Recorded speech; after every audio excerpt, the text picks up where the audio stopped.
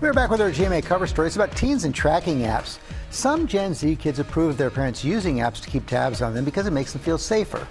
It's a story first on the Wall Street Journal. Ariel Reshef here with the details. Good morning, Ariel. Good morning to you, George. From the pandemic to wars to social media, many kids are feeling overwhelmed and anxious. Now, some teens say they want their parents to use tracking technology to provide a sense of security.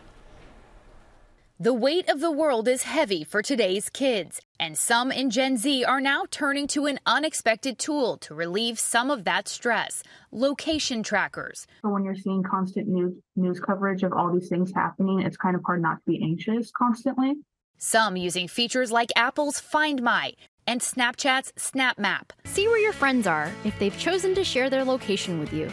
Children wanting to share their location with their parents is also another means of connection and them feeling protected. The tracker Life 360 doubling in downloads since 2021. Teens like Iowa 16-year-old Emery Littig say it's given them more peace of mind that their parents know where they are.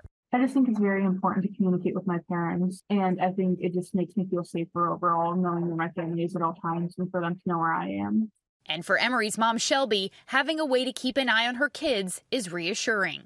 It's great to see where all of my kids are all of the time, especially if I'm not able to be in the same location as them.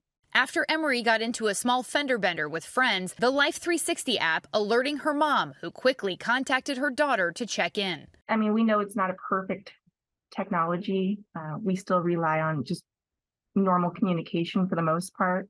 It's just nice to have that extra reassurance. Experts say it's important for parents to strike a balance and try not to hinder their child's independence. Sometimes the things that make our kids feel better in the moment actually undermine their development in the long term. And as parents, we have to be able to tell the difference between our child feeling uncomfortable and needing to stretch, and our child feeling uncomfortable and us needing to step in and help them.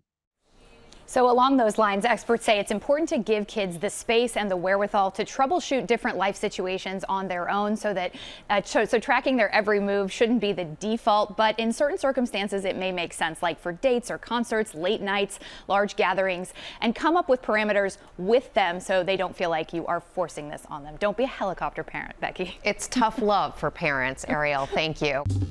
Well, hey there, GMA fans. Robin Roberts here. Thanks for checking out our YouTube channel. Lots of great stuff here. So go on, click the subscribe button right over here to get more of awesome videos and content from GMA every day, anytime. We thank you for watching, and we'll see you in the morning on GMA.